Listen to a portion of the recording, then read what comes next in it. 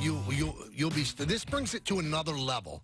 So Joel Sherman Here we go. has a story in the New York Post talking about the Astros and some things that they have done or could have done and what Manfred has to do. Check this paragraph out. To me, this is a game changer. But this is a blight, writes Joel, and it is a blight that the commissioner's office should do all within its power to make sure it does not occur again. And it would be folly to think that teams aren't going to keep trying to push the limits. In recent days, I have had scouts and executives talk to me about a variety of methods they think have been or could be employed, such as realistic-looking electronic bandage placed on a player's body that buzzes in real time to signal what's coming. Mm-hmm. One buzz for a fastball, for example, if the surveillance determines what type of pitch is coming. One person I spoke to has ties to the Astros and said he has already spoken to the MLB investigators. If it's going even beyond the banging of the garbage can, you almost have to... The suspensions have to be so... What do you do? How big? I mean, it's almost... You almost could ban people from baseball. I mean, it's to that level, right? It's to that level. I mean, if somebody has like a band around their arm that buzzes when it's a fastball, I mean, that's beyond cheating, man.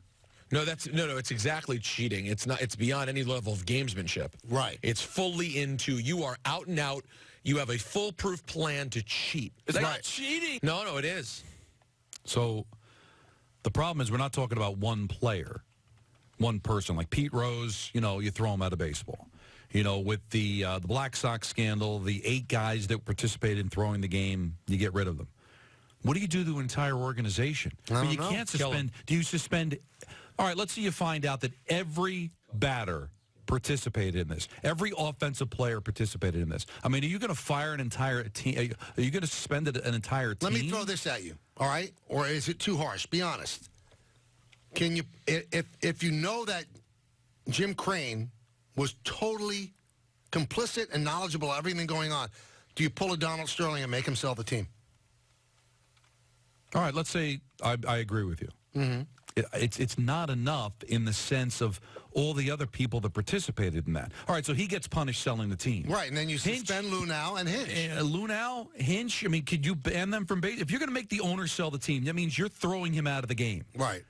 Can you give a lifetime ban to the manager and the general manager? All right, then let's say you say, oh, yeah, you got to do that. Then what do you do to the players? Do you ban them? Do you suspend them for a couple of years? Michael, I think the easier thing to do might be to just make them vacate the title. Nah, I don't think that works. I don't think it works. It doesn't work. Well, it has to be one bit. That has to be one piece of it. But they won it. It can't count anymore, though, if the cheating's this bad. Well, they won it, but think about what you just said.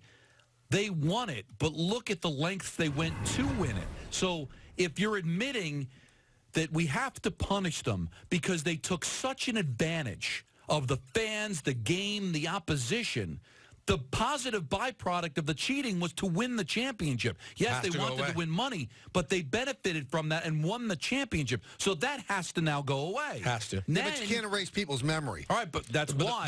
That's fine. But that's fine. That's why it's not the only thing. And then the banishment of the manager and the general manager and having those players that participated in some way, shape, or form either get banned, get suspended for a year, or fined severely, because not everybody that participated has to go at the same level as the guys that put it together. Now, again, what happens if this investigation shows that Carlos Beltran was indeed somebody that was not only on board with this, but actually invented it with Cora and Hinch? What do you do with them? It's tough. I do not want to be in Rob Manfred's shoes. But I think whatever his shoes are, Michael, he has to err on the side of over-punishment rather than under-punishment. You can live with being too harsh. But if you're too lenient, it opens the door for the teams that are still doing it to continue to do it. And teams that, if they're desperate, to try to do it. You have to not just punish the Astros, you have to come up with a way in which nobody would even think of ever doing this again. Michael Casey.